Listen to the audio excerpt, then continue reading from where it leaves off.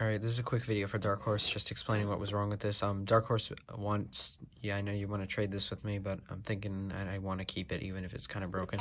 But basically, to explain it, basically, I have another one of these. It's fully restored and everything. You've probably seen it.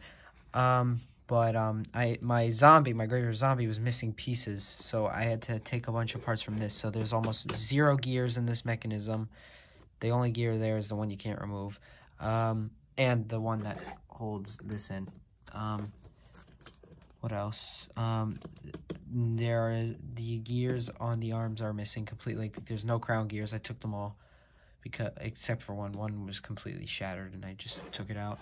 But yeah, other than that, the crown gears are all missing. What else? A bunch of screws are missing.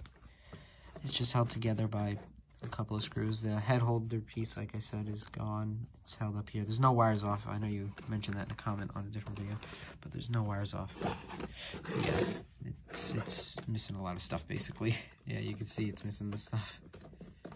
Yeah, but that's really it, really. I don't have much to say.